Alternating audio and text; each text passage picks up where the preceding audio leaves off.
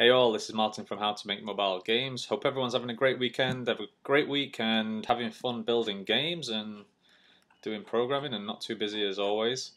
So this is part two of the 2D platformer video developer diary, and I'd done something extra on this the past few days, and so I wanted to just kind of update people on how it's going, and probably if you've seen this video a little bit later after the game's already live, then just talk about how the process was, and it'll give you a little bit of insight into the game development process.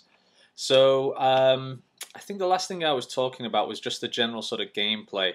What I've done over this past couple of days is I've started to add a little bit more artwork and character and animation to the game. So why don't I jump in, and hopefully this won't run too slow, and I'll also make it large on the screen as well, so that you guys can see it a lot clearer, because the character is pretty small at the moment.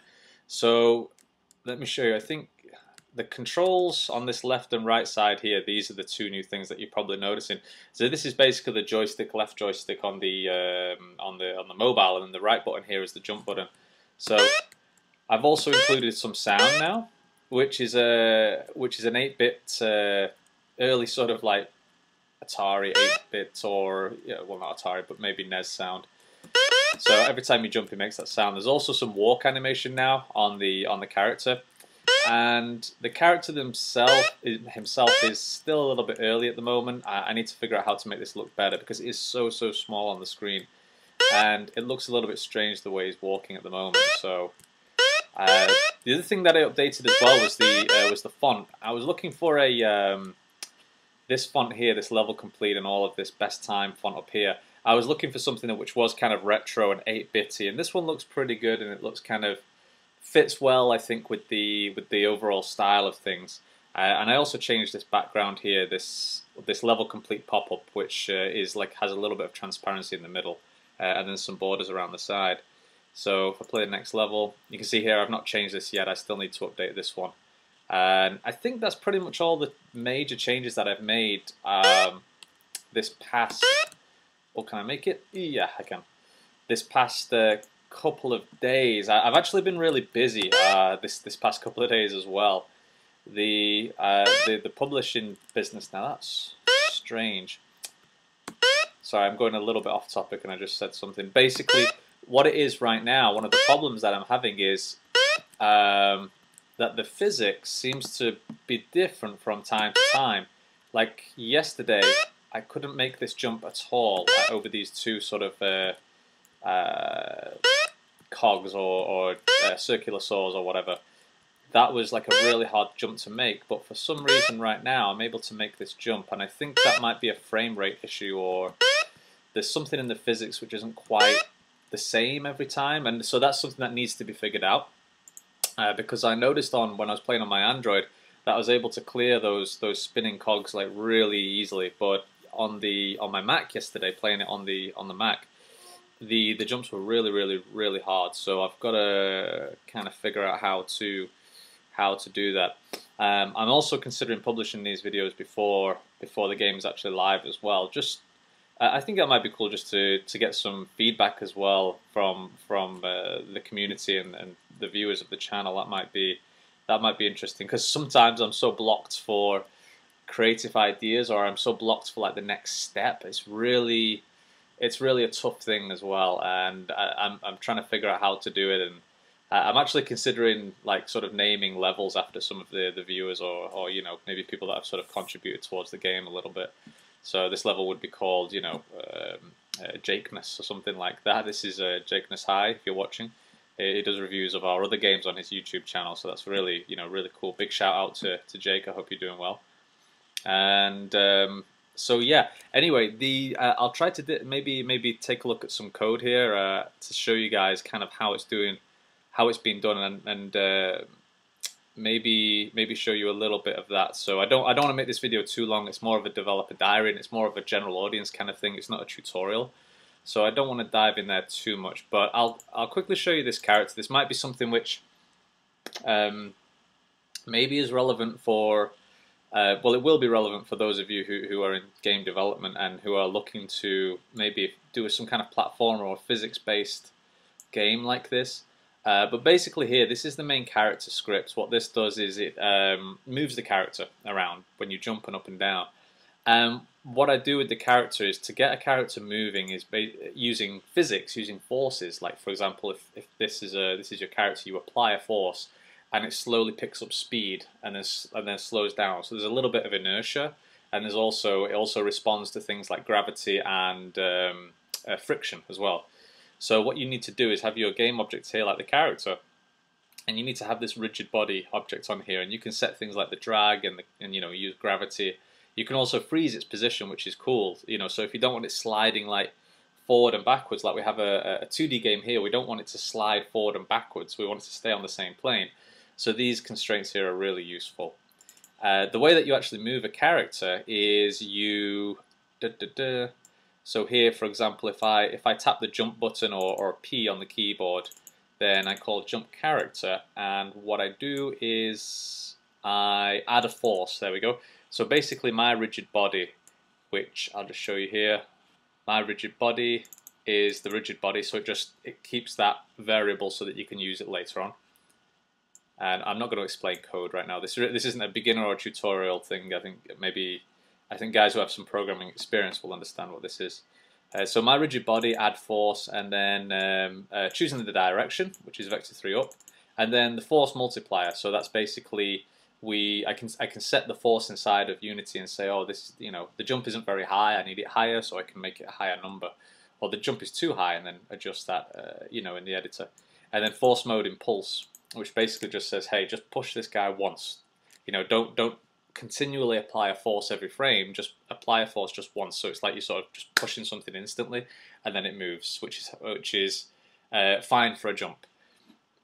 The other force that we use in here, if I can find it, is in the fixed update function here, this one, which is basically the physics fixed update. So if you apply a constant force, for example, if you want something to move constantly across the screen like this, using physics, using the built-in physics engine, then you have to do this in fixed update, so that it adjusts the time from frame to frame. And I think it's because it becomes frame rate independent. What that means is that my Mac runs at a faster frame rate because the CPU and the GPU is faster than it does on my old Android phone.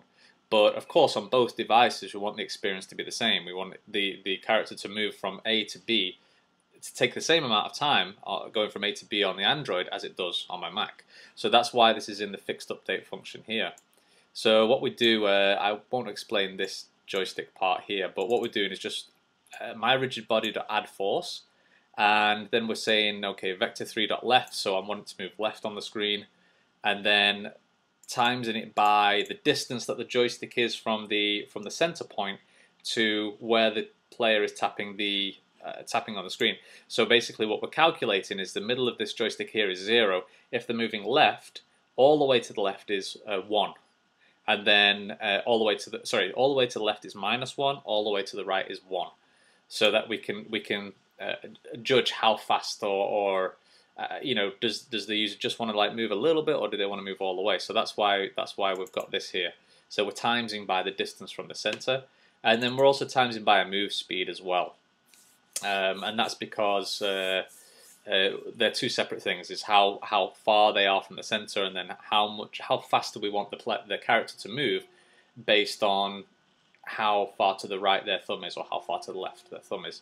So that's all you have to do is my rigid body to add force, and you can play around with the variables, and it's really easy to get things sort of up and running in using physics, and it's a lot easier that way, and the physics is a lot more natural.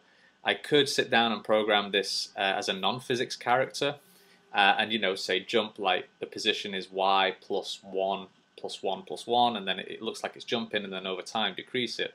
But we get a lot more smoother interaction, and we can also use collisions as well when we use rigid bodies. So for example here, how does this character, when I click play, he doesn't fall through the floor, and he doesn't go through the walls, he sticks like we've got right here.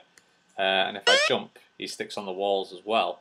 That's because these walls actually have a collision in place. So if I just... it's not moving very well. Sorry, my mouse doesn't seem to be working. That's okay. Anyway, if I go to wall, here I've got a box collider, so I'll just click F and zoom in. I'll just rotate the camera a little bit, and you might be able to see this green outline just here on the edge of this geometry.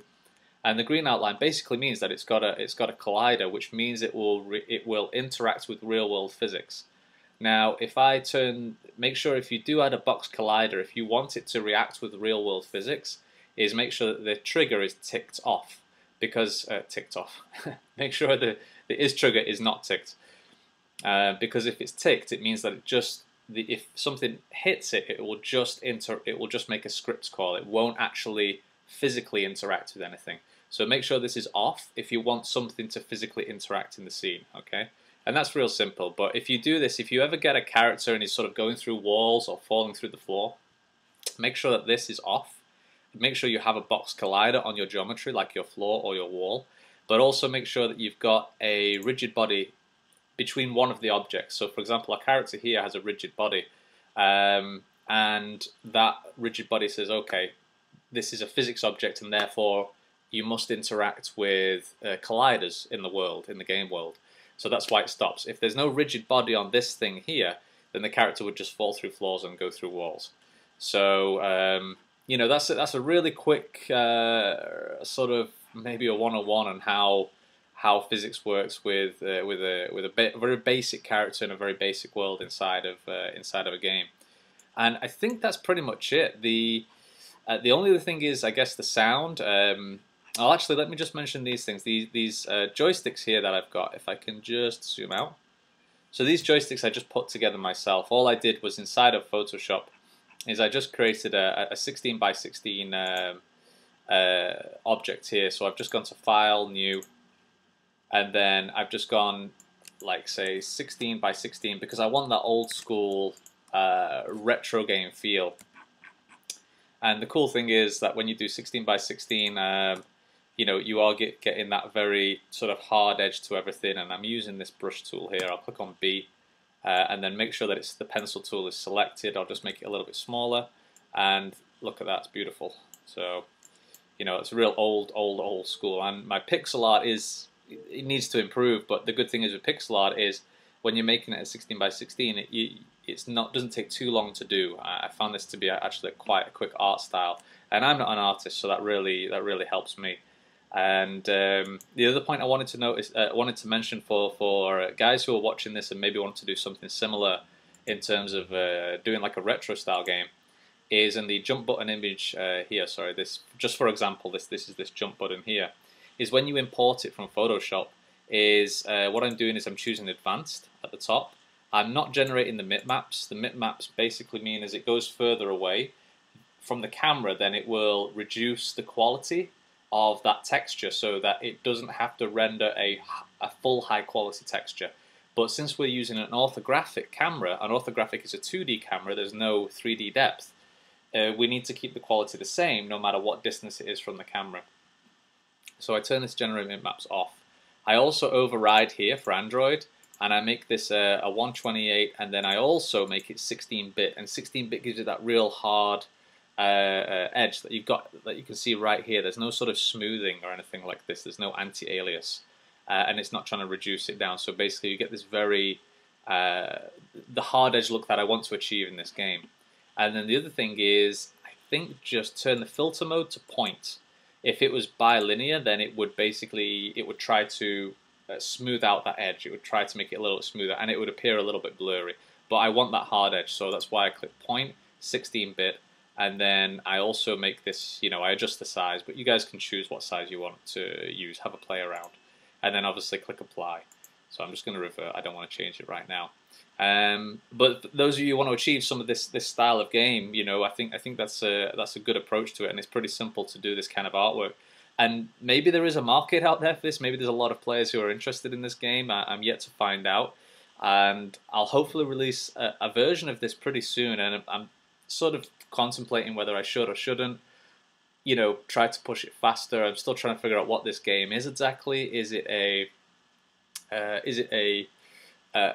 game where you want to just get the best time? Is it a game where you want to complete the levels just as fast as possible and you want to get to the end?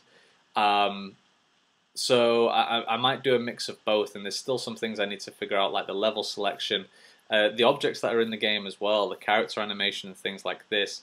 But I'm questioning, should I put this out there first, get some feedback, and then just say to everyone, hey, this is a beta version or it's an early version, please give us your feedback. And then sort of go from there and continually update and iterate it. Maybe have, say, 20 or 30 levels in the game already, and just every few days just do an update, because the levels can be constructed quite quick, which is why I've gone for this very simple sort of art style right now that you're seeing. Probably the next step though is to add in some kind of background, and the plan is for the background right now is to have some kind of procedural background, and procedural backgrounds are automatically generated and random as well. So I could have sort of, wavy lines or some crazy background or something fairly simple, but it has some kind of random element in there, so it looks different each time. And that's something I've got to play around with, and I've not really done before. But if that's my next step, then I will do a video on that one as well. But I'm going to leave it there. If I do post this before the game is live, I'll have a think about that. Then give me some feedback. Let me know what you think so far. If the game looks interesting, boring, do you want to play it? Do you not want to play it? Or maybe some suggestions on what you'd like to see in the game yourself, because I think getting feedback from other players is much better than the stuff that I can just come up with in my own head. So anyway, I'm going to go now, guys. I'm going to continue, and I'm going to try and get warm because it's freezing in Shanghai today, and I don't like it. I want to get warm. Anyway, have a great weekend, everyone, and I'm going to do another video probably later on some gaming because I've not done one in a couple of weeks. Have a great weekend again. Chat to you all soon. Bye-bye.